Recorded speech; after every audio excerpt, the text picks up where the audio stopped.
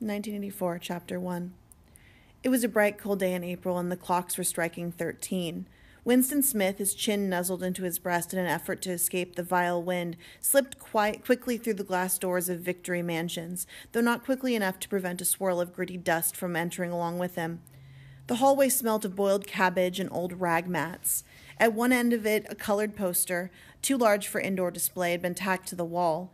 It depicted simply an enormous face, more than a meter wide, the face of a man of about 45 with a heavy black mustache and ruggedly handsome features.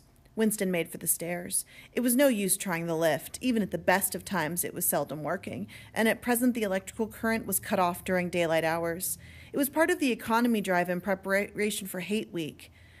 The flat was 7 flights up, and Winston, who was 39 and had varicose ulcer above his right ankle, went slowly, resting several times on the way. On each landing opposite the lift shaft, the poster with the enormous face gazed from the wall. It was one of those pictures which are so contrived that the eyes follow you about when you move. "Big Brother's watching you," the captions beneath it ran. Inside the flat, a fruity voice was reading off a list of figures, which had something to do with the production of pig iron. The voice came from an oblong metal plaque like a dulled mirror which formed part of the surface of the right-hand wall.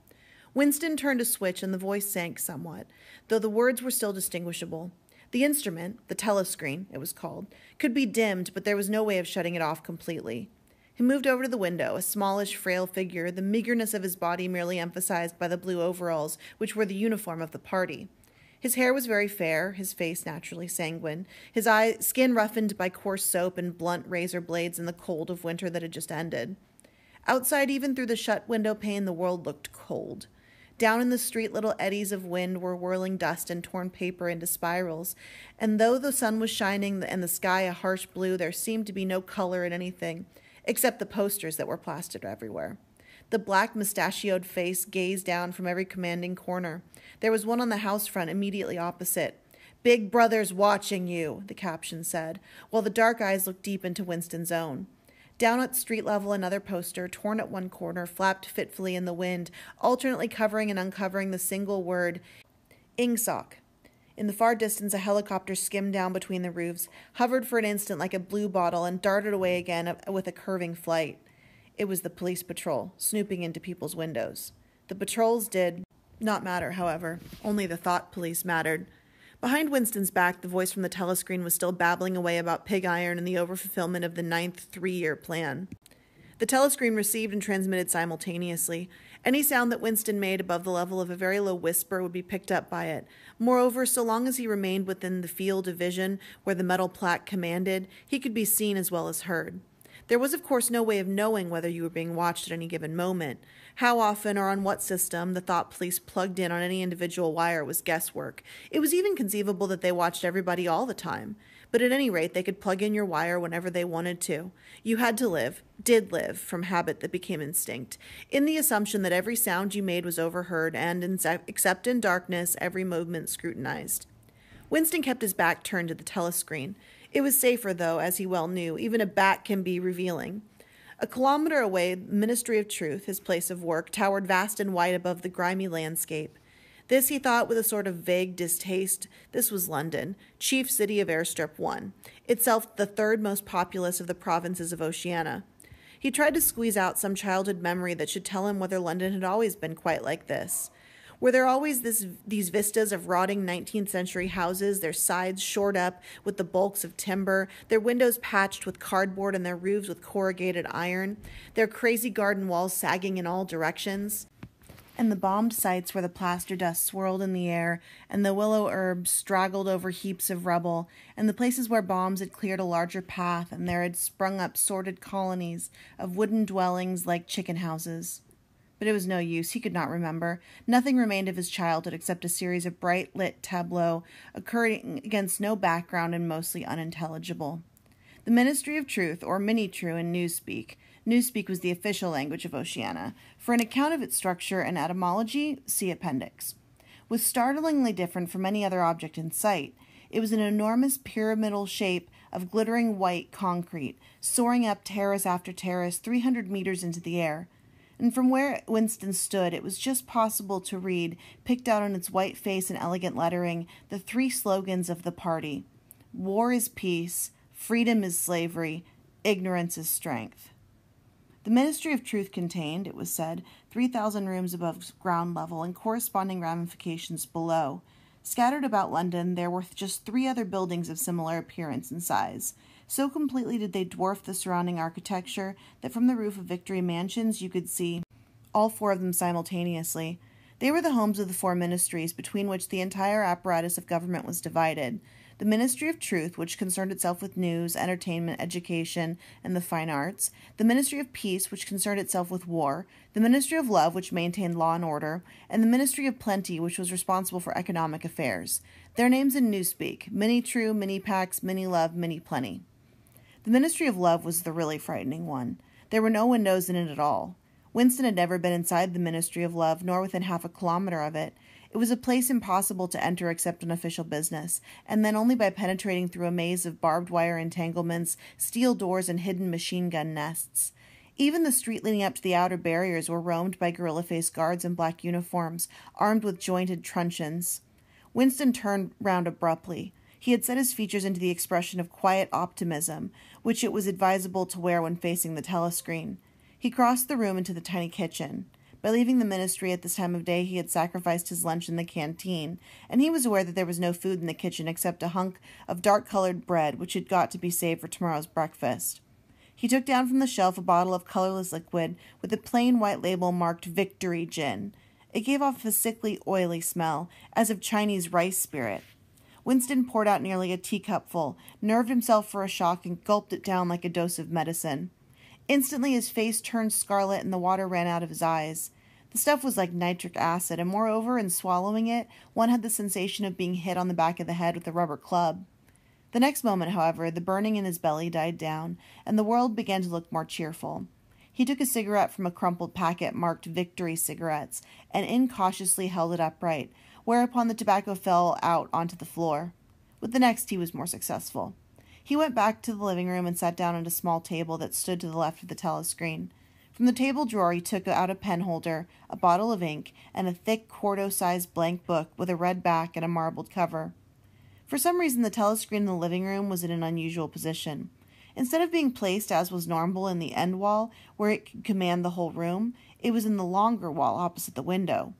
To one side of it there was a shallow alcove in which Winston was now sitting, which, when the flats were built, had probably been intended to hold bookshelves. By sitting in the alcove and keeping well back, Winston was able to remain out of the range of the telescreen, so far as sight went. He could be heard, of course, but so long as he stayed in his present position, he could not be seen. It was partly the unusual geography of the room that had suggested to him the thing that he was now about to do. But it had also been suggested by the book that he had just taken out of the drawer. It was a peculiarly beautiful book. Its smooth, creamy paper, a little yellowed by age, was of a kind that had not been manufactured for at least 40 years past. He could guess, however, that the book was much older than that. He had seen it lying in the window of a frowsy little junk shop in a slummy quarter of the town, just what quarter he didn't remember now, and had been stricken immediately by an overwhelming desire to possess it. Party members were supposed not to go into ordinary shops, dealing on the free market it was called, but the rule was not strictly kept, because there were various things, such as shoelaces and razor blades, which it was impossible to get hold of in any other way. He had given a quick glance up and down the street, and then had slipped inside and bought the book for $2.50. At the time he was not conscious of wanting it for any particular purpose. He had carried it guiltily home in his briefcase. Even with nothing written in it, it was a compromising possession. The thing that he was about to do was to open a diary. This was not illegal. Nothing was illegal, since there were no longer any laws, but if detected it was reasonably certain that it would be punished by death, or at least by 25 years in a forced labor camp. Winston fitted a nib into the penholder and sucked it to get the grease off.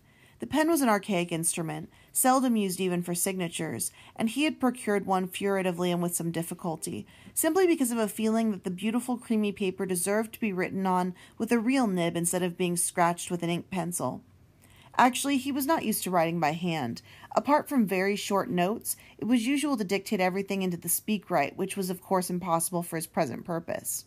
He dipped the pen into the ink and then faltered for just a second. A tremor had gone through his bowels. To mark the paper was the decisive act.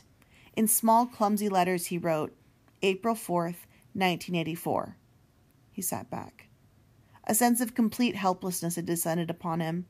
To begin with, he did not know with any certainty that it was 1984. It must be round about that date, since he was fairly sure that his age was 39, and he believed he'd been born in 1944 or 45, but it was never possible nowadays to pin down any date within a year or two. For whom, it suddenly occurred to him to wonder, was he writing this diary? For the future, for the unborn. His mind hovered for a moment round the doubtful date on the page, and then fetched up with a bump against the newspeak word doublethink. For the first time, the magnitude of what he had undertaken came home to him. How could you communicate with the future? It was of its nature impossible. Either the future would resemble the present, in which case it would not listen to him, or it would be different from it, and his predicament would be meaningless. For some time he sat gazing stupidly at the paper. The telescreen had changed over to strident military music. It was curious that he seemed not merely to have lost the power of expressing himself, but even to have forgotten what it was that he had originally intended to say. For weeks past he had been making ready for this moment, and it had never crossed his mind that anything would be needed except courage. The actual writing would be easy. All he had to do was transfer to paper the interminable restless monologue that had been running inside his head literally for years. At this moment, however, even the monologue had dried up. Moreover, his varicose ulcer had begun itching unbearably. He dared not scratch it, because if he did so, it always became inflamed. The seconds were ticking by. He was conscious of nothing except the blankness of the page in front of him, the itching of the skin above his ankle, the blaring of the music, and a slight booziness caused by the gin. Suddenly he began writing in sheer panic, only imperfectly aware of what he was setting down. His small but childish handwriting straggled up and down the page, shedding first its capital letters, and finally even its full stops. April 4th, 1984. Last night to the flicks, all war films. One very good one of a ship full of refugees being bombed somewhere in the Mediterranean. Audience much amused by shots of a great huge fat man trying to swim away with a helicopter after him. First you saw him wallowing along in the water like a porpoise, then you saw him through the helicopter gun sights, and he was full of holes, and the sea round him turned pink, and he sank as suddenly as though the holes had let in the water, audience shouting with laughter when he sank. Then you saw a lifeboat full of children with a helicopter hovering over it. There was a middle-aged woman who might have been a Jewess, sitting in the bow with a little boy about 3 years old in her arms. Little boy screaming with fright and hiding his head between her breasts as if he was trying to burrow right into her, and the woman putting her arms round him and comforting him, although she was blue with fright herself, all the time covering him up as much as possible, as if she thought her arms could keep away the bullets off him. Then the helicopter planted a 20-kilo bomb in among them, terrible flash, and the boat went all to matchwood. Then there was a wonderful shot of a child's arm going up, up, up, right up into the air. A helicopter with a camera in its nose must have followed it up, and there was a lot of applause from the party seats. But a woman down in the prole part of the house suddenly started kicking up a fuss and shouting they didn't oughter have showed it, not in front of the kids. They didn't oughter, not in front of kids. It ain't until the police turned her out. I don't suppose anything happened to her. Nobody cares what the proles say. They say typical prole reaction. They never... Winston stopped writing, partly because he was suffering from cramp. He didn't know what had made him pour out this stream of rubbish, but the curious thing was that while he was doing so, a totally different memory had clarified itself in his mind, to the point where he almost felt equal to writing it down. It was, he now realized, because of the other incident that he had suddenly decided to come home and begin the diary today. It had happened that morning at the ministry, if anything so nebulous could be said to happen. It was nearly 1100, and in the records department where Winston worked, they were dragging the chairs out of the cubicles and grouping them in the center of the hall opposite the big telescreen, in preparation for the 2 minutes hate. Winston was just taking his place in one of the middle rows when two people whom he knew by sight, but had never spoken to, came unexpectedly into the room. One of them was a girl whom he often passed in the corridors. He did not know her name, but he knew that she worked in the fiction department. Presumably, since he had sometimes seen her with oily hands and carrying a spanner, she had some mechanical job on one of the novel-writing machines. She was a bold-looking girl of about 27, with thick hair, a freckled face, and swift, athletic movements. A narrow scarlet sash, emblem of the Junior Anti-Sex League, was wound several times round the waist of her overalls, just tightly enough to bring out the shapeliness of her hips. Winston had disliked her from the very first moment of seeing her. He knew the reason. It was because of the atmosphere of hockey fields and cold baths and community hikes and the general clean-mindedness with which she managed to carry about with her. He disliked nearly all women, and especially the young and pretty ones. It was always the women, and above all the young ones, who were the most bigoted adherents to the party, the swallowers of slogans, the amateur spies, and nosers out of unorthodoxy. But this particular girl gave him the impression of being more dangerous than most. Once when they passed in the corridor, she gave him a quick sidelong glance, which seemed to pierce right into him, and for a moment it filled him with black terror. The idea had even crossed his mind that she might be an agent of the thought police. That, it was true, was very unlikely.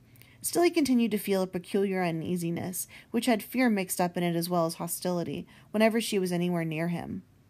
The other person was a man named O'Brien, a member of the inner party and holder of some post so important and remote that Winston only had a dim idea of its nature. A momentary hush passed over the group of people round the chairs, as they saw the black overalls of an inner party member approaching. O'Brien was a large, burly man with a thick neck and a coarse, humorous, brutal face. In spite of his formidable appearance, he had a certain charm of manner. He had a trick of resetting his spectacles on his nose, which was curiously disarming, in some indefinable way, curiously civilized. It was a gesture which, if anyone had still thought in such terms, might have recalled an 18th century nobleman offering his snuff-box. Winston had seen O'Brien perhaps a dozen times in almost as many years. He felt deeply drawn to him, but not solely because he was intrigued by the contrast between O'Brien's urbane manner and his prize-fighter's physique. Much more it was because of a secretly held belief, or perhaps not even a belief, merely a hope, that O'Brien's political orthodoxy was not perfect. Something in his face suggested it irresistibly. And again, perhaps it was not even unorthodoxy that was written in his face, but simply intelligence. But at any rate, he had the appearance of being a person that you could talk to. Somehow you could cheat the telescreen and get to him alone. Winston had never made the smallest effort to verify this guess. Indeed, there was no way of doing so. At this moment, O'Brien glanced at his wristwatch, saw that it was nearly 1100, and evidently decided to stay in the records department until the 2 minutes' hate was over. He took a chair in the same row as Winston, a couple of places away. A small sandy-haired woman who worked in the next cubicle to Winston was between them. The girl with dark hair was sitting immediately behind.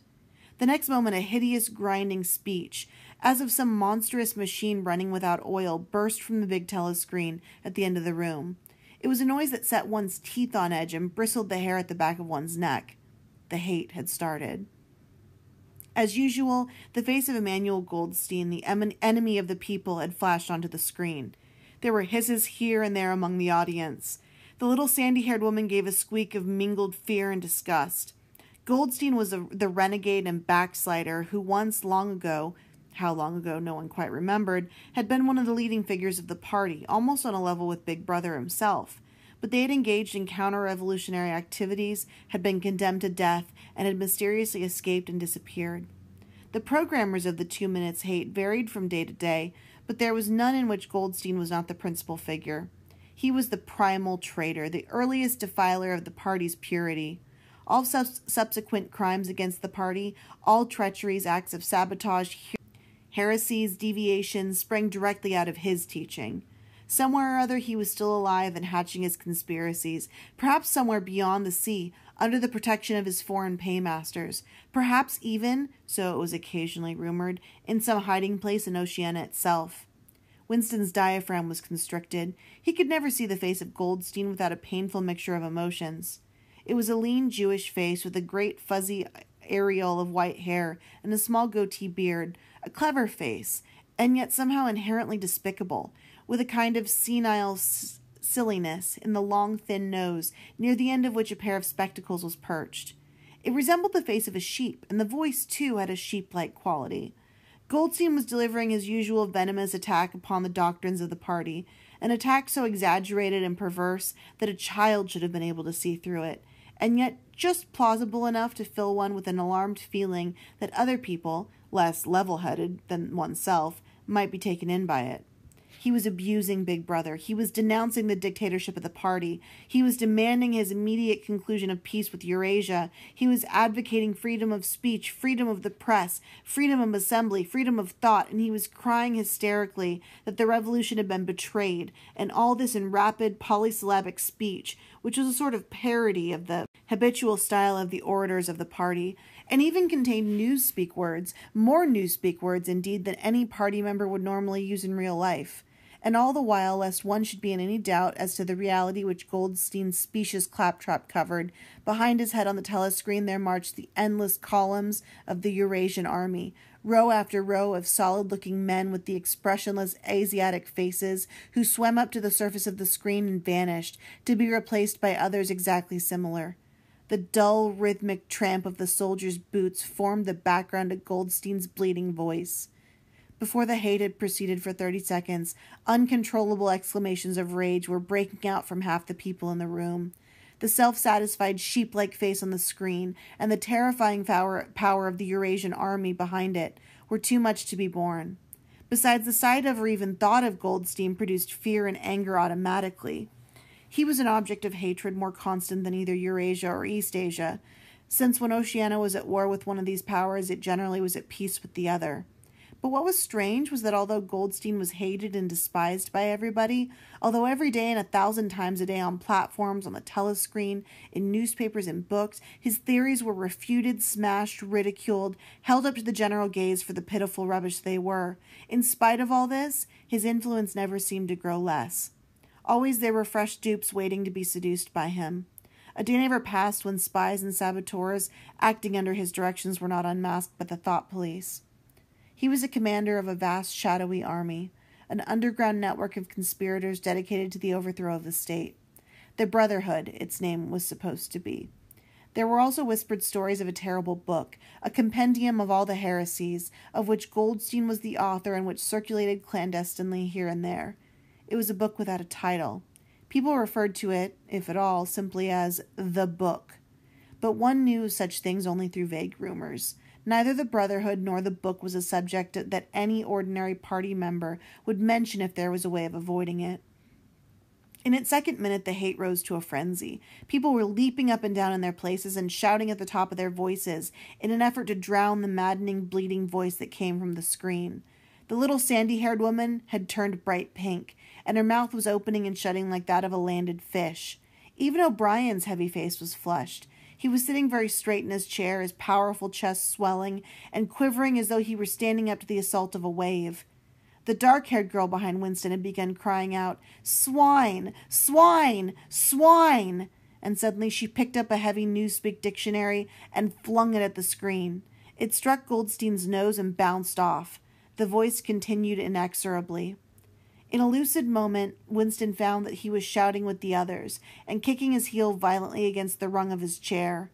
The horrible thing about the 2 minutes' hate was not that one was obliged to act a part, but on the contrary that it was impossible to avoid joining in.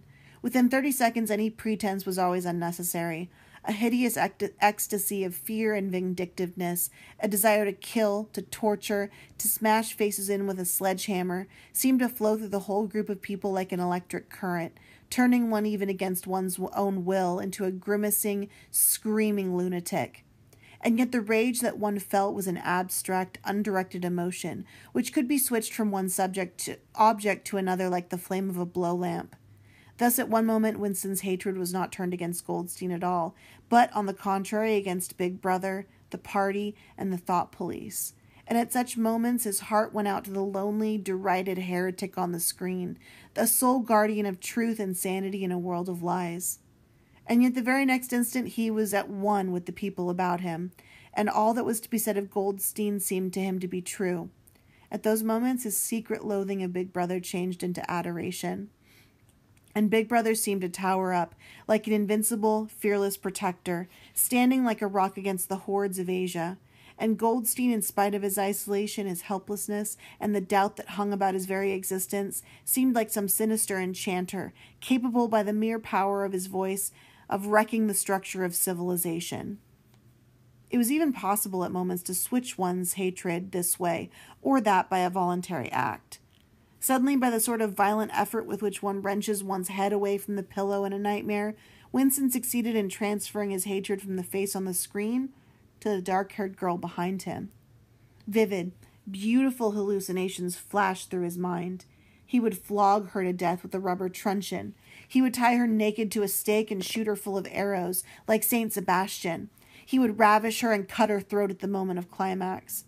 Better than before, moreover, he realized why it was he hated her. He hated her because she was young and pretty and sexless, because he wanted to go to bed with her and would never do so, because round her sweet supple waist, which seemed to ask you to encircle it with your arm, there was only the odious scarlet sash, aggressive symbol of chastity. The hate rose to its climax. The voice of Goldstein had become an actual sheep's bleat, and for an instant the face changed into that of a sheep. Then the sheep face melted into the figure of a Eurasian soldier who seemed to be advancing, huge and terrible, his submachine gun roaring and seeming to spring out at the surface of the screen, so that some of the people in the front row actually flinched backwards in their seats. But in the same moment, drawing a deep sigh of relief from everybody, the hostile figure melted into the face of Big Brother. Black-haired, black-mustachioed, full of power and mysterious calm, and so vast that it almost filled up the screen. Nobody heard what Big Brother was saying. It was merely a few words of encouragement, the sort of words that are uttered in the din of a battle, not distinguishable individually, but restoring confidence by the fact of being spoken. Then the face of Big Brother faded away again, and instead the three slogans of the party stood out. In bold capitals: war is peace, freedom is slavery, ignorance is strength. But the face of Big Brother seemed to persist for several seconds on the screen, as though the impact that it had made on everyone's eyeballs was too vivid to wear off immediately. The little sandy-haired woman had flung herself forward over the back of the chair in front of her. With a tremulous murmur that sounded like, "My Savior!" she extended her arms toward the screen. Then she buried her face in her hands. It was apparent that she was uttering a prayer. At this moment, the entire group of people broke into a slow, deep, rhythmical chant of B, B, B, B, over and over again very slowly, with a long pause between the first B and the second, a heavy murmurous sound, somehow curiously savage, in the background of which one seemed to hear the stamp of naked feet and the throbbing of tom-toms. For perhaps as much as 30 seconds they kept it up. It was a refrain that was often heard in moments of overwhelming emotion.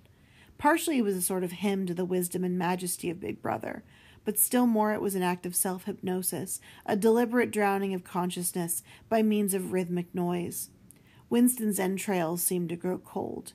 In the 2 minutes' hate, he could not help sharing in the general delirium, but this subhuman chanting of B, B, B, B always filled him with horror. Of course he chanted with the rest. It was impossible to do otherwise.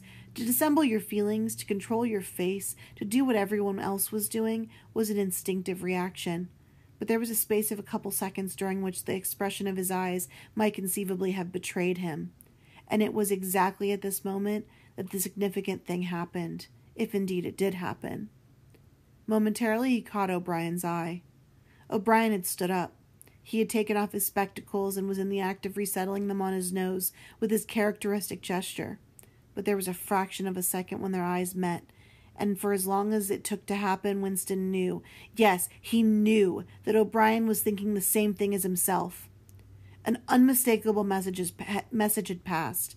It was as though their two minds had opened, and the thoughts were flowing from one to the other through their eyes. "I am with you," O'Brien seemed to be saying to him. "I know precisely what you're feeling. I know all about your contempt, your hatred, your disgust. But don't worry, I'm on your side."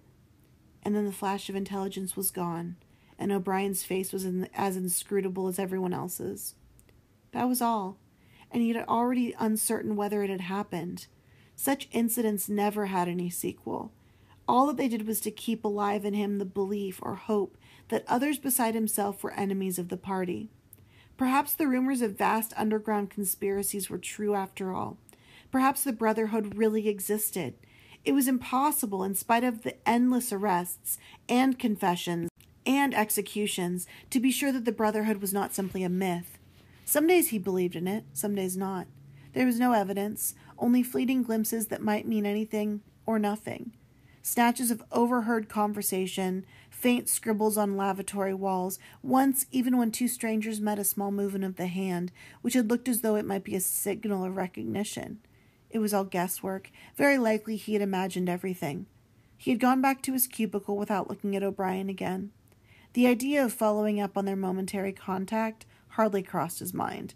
It would have been inconceivably dangerous, even if he had known how to set about doing it. For a second, 2 seconds, they had exchanged an equivocal glance, and that was the end of the story. But even that was a memorable event in the locked loneliness in which one had to live. Winston roused himself and sat up straighter. He let out a belch. The gin was rising from his stomach. His eyes refocused on the page. He discovered that while he sat helplessly musing, he had also been writing, as though by automatic action. And it was no longer the same cramped, awkward handwriting as before.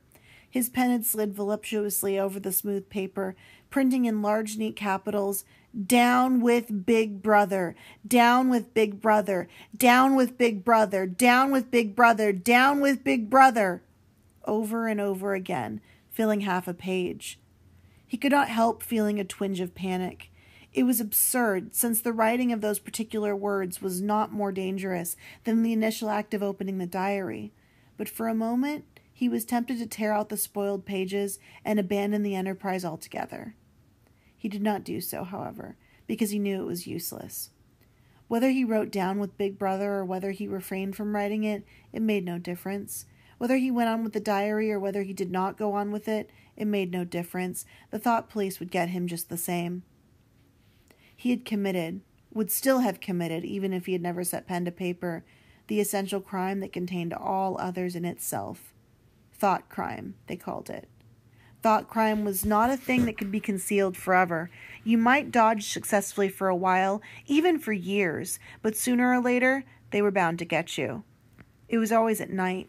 The arrests invariably happened at night.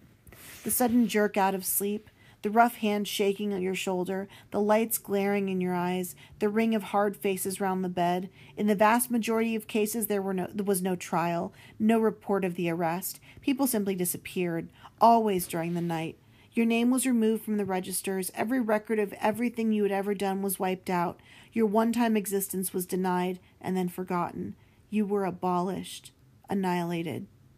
Vaporized was the usual word. For a moment he was seized by a kind of hysteria. He began writing in a hurried, untidy scrawl. "They'll shoot me. I don't care. They'll shoot me in the back of the neck. I don't care. Down with Big Brother. They always shoot you in the back of the neck. I don't care. Down with Big Brother." He sat back in his chair, slightly ashamed of himself, and laid down the pen. The next moment he started violently. There was a knocking at the door. "Already?" he said as still as a mouse, in the futile hope that whoever it was might go away after a single attempt. But no, the knocking was repeated. The worst thing of all would be to delay. His heart was thumping like a drum, but his face, from long habit, was probably expressionless. He got up and moved heavily toward the door. I've done a quick summary for you, as well as one character to keep track of, other than, of course, Winston. See you in the next chapter.